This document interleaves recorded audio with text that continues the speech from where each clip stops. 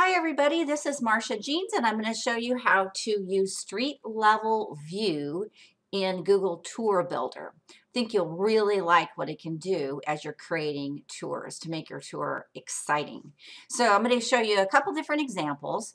So let's look at the first one. This is, if you typed in Taj Mahal, which is in India, this is where the default view that Google Tour Builder takes you, which is okay. At least kind of gives you an idea of what it looks like around it, but it's probably not really what you're going for. You probably want people to get a better look. And if you zoom in on it, you're still not really going to get the full effect.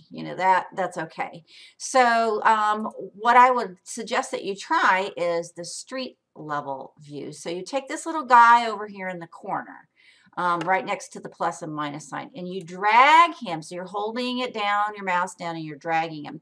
And if you'll notice when you do that, you have a bunch of blue areas, and it's like a blue dot over here, all this blue area. So you can just literally take your little guy and drop him in one of the blue areas and look what you see. It's amazing. It's like you're right there. And you see the little white things. That means you can, click on it and actually walk forward that way. You can kind of tilt a little bit. You can move your mouse around so that you're seeing the different views of this. So isn't that really, really cool?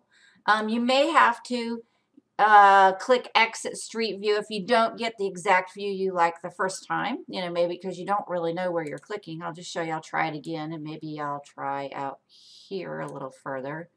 And there, oh wow, that's a further away. So you can try it, and once you've got something that you really like, you can click add to tour. And with Taj Mahal, you may even want to put 2 or 3 stops in the same location with different views of things. So there's example 1. Now here's one that you maybe wouldn't think of. This is a tour that somebody created that has a bunch of different hiking trails. So this is the default view when you type it into Google Tour Builder. So that really gives it kind of a neat idea of what the landscape is like.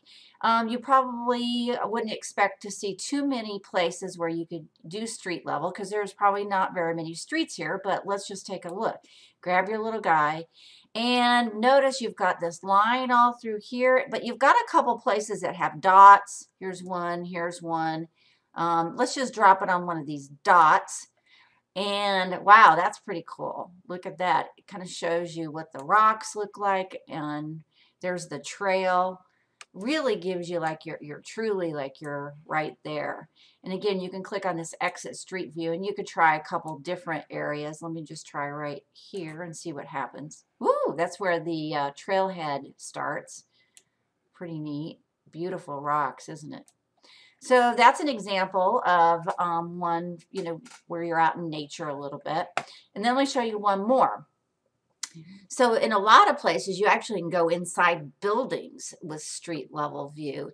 And so this is a tour a little bit about Abraham Lincoln and where he grew up. And then the kind of ends with his assassination in the Ford's Theater. So when you do a search for the Ford's Theater, this is the default view you get, which isn't very exciting. I mean, at least you can kind of see some of the things around it, but let's do street level view. So you will be kind of amazed. Look at how much is available all around the street, and then you can actually just kind of like almost plop right into the theater itself. If you notice, I'm getting a little mini preview of as I do it, because I'm going to try to find the location where, oh, I might have found it right there. Yeah, this one. Okay, you're like, whoa, what's that?